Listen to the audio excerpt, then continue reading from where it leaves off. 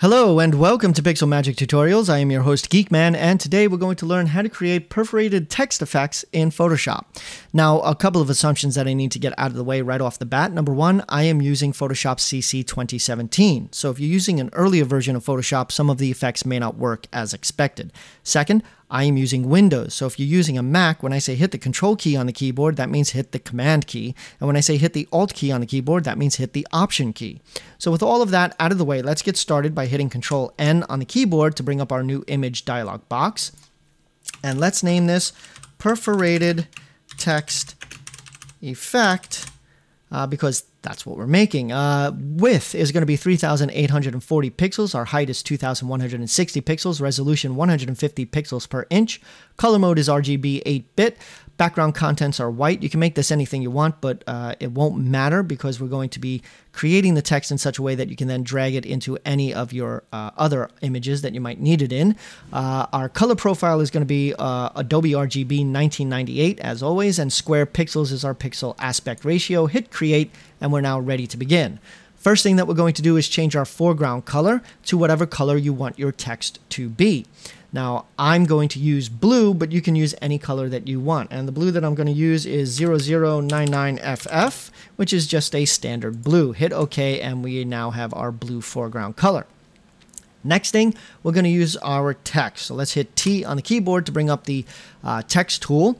And I am using a font called Free Road Black. There is a link in the description below where you can download this font for free and use it, or you can use whatever font you want. I'm using it at regular, 290 points, sharp, centered, and it picked up the foreground color of blue, which is fine. The next thing that I need to tell you is for this particular font, I'm using a kerning value of -50 right here, but you can fix that later, as I will show you in just a moment, with whatever font that you are actually using. So let's click right here and write in our text. And as always, I am using Pixel Magic. And as you can see, the kerning is a little off. So there's a lot of space here between this P and the I, and there's not much space between the A and the G. So we're going to fix that by putting our cursor in between the letters that we want to fix. You hold down Alt on the keyboard and use your left and right arrow keys to change the kerning. So for example, if I use the right arrow key, things get further apart, and if I bring the left arrow key, they get closer together. So then I'm going to fix all of these by bringing them closer together so that they all roughly match the A, the spacing that we use for the A, and that looks pretty good. Once you're happy with the way that it looks, go up here to the check mark, hit the check mark, and you're now ready with your text.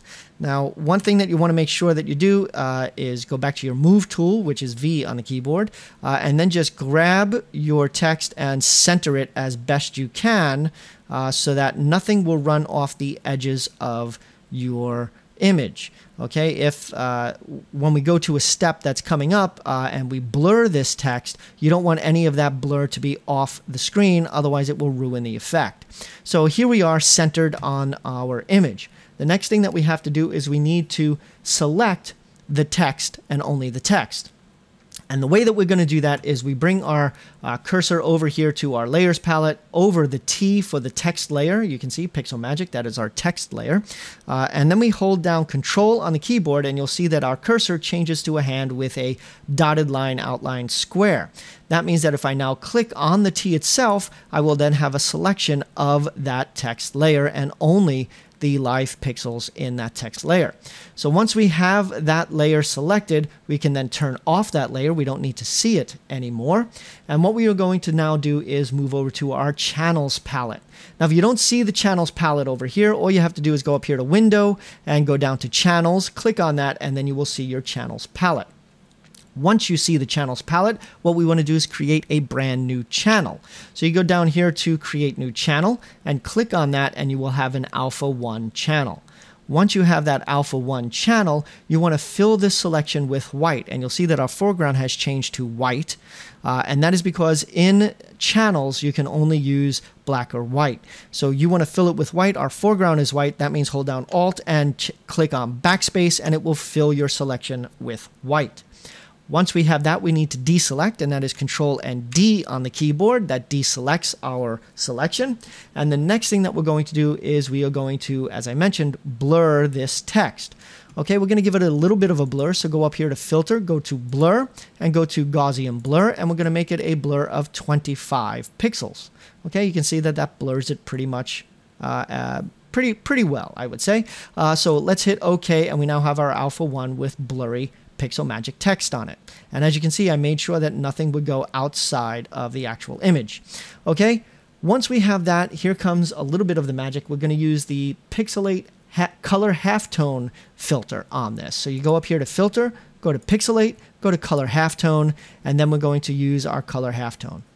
Now, this depends, using this filter depends on the size of the text that you're using. For the text that I'm using, or if your text is roughly this size, you want to use a max radius of 35.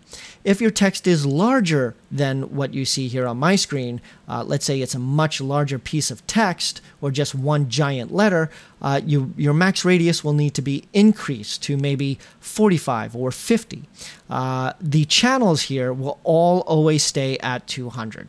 Okay, but the max radius gets bigger as your text gets bigger or smaller as your text gets smaller. Through experimentation, I have found that if your text gets down to small enough that you need your max radius to get lower than 25, it doesn't really look very good with this effect. So I would stick with larger fonts at larger sizes. So for this particular tutorial, we're using a max radius of 35, and all of our channels are set to 200. Hit OK, and we now have kind of a pop art looking Pixel Magic text. Once we have that, we now need to make a selection of this alpha channel the same way that we did before. You hold down Control and then you click on the image, the thumbnail image in the channels palette, and you can see that we now have marching ants around the circles of our Pixel Magic text. The next thing that we need to do is we need to turn on the RGB layer, which will also turn on the RGB channels, and then we want to turn off the Alpha 1 channel. We don't need that anymore.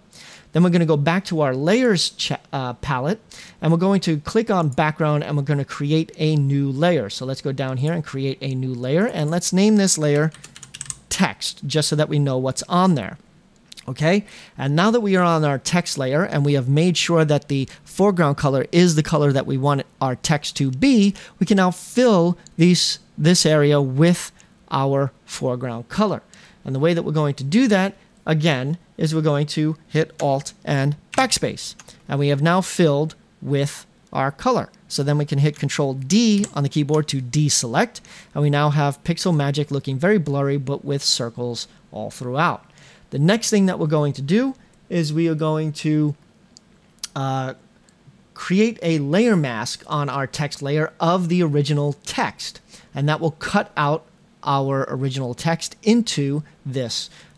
So what you do is you hold down once again Control and then click on the T, and that will create a selection around what is our original text. If I turn it on, you can see that, see? And then all we need to do on our text layer, make sure that it's selected, is go down here to Create Layer Mask, click on that, and we now have perforated text. Now what we're going to do is we're going to add a little bit of layer styles to this text in order to make it look as good as it can for this effect. And it's very easy to do this. You can use almost anything, but for this effect, we're going to use a stroke, and our stroke is going to be a size of 2, position inside, blend mode of normal, opacity of 70%, overprint is checked, fill type is a color, and the color that we're using is white. That's all Fs. Okay, the next thing that we're going to use is an inner glow. Okay, and that's going to be a blend mode of linear dodge add, opacity of 25%, noise is going to be 0, and the color that we're using is once again white. That's all Fs. Technique is softer, source is the center, choke is 0, size is 40, contour is going to be this guy right over here, which is half round. Let's see it. Yes. Anti-alias is unchecked. Range is going to be 50. Jitter is 0%.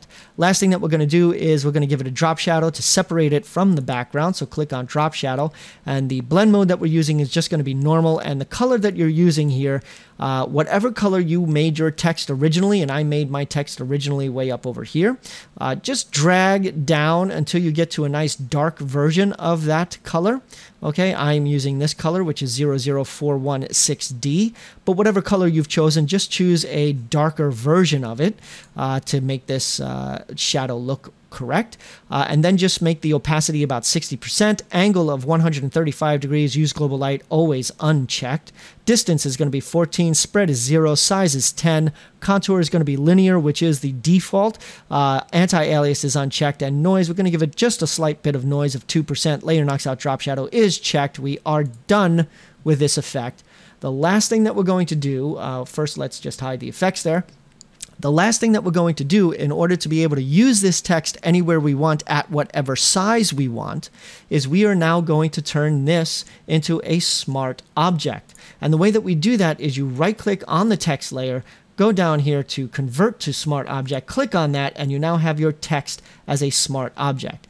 I hope that you enjoyed this tutorial. If you did, please leave me a comment, give me a thumbs up, and subscribe. I do new tutorials every Tuesday. And once again, this is Geekman signing off for Pixel Magic Tutorials.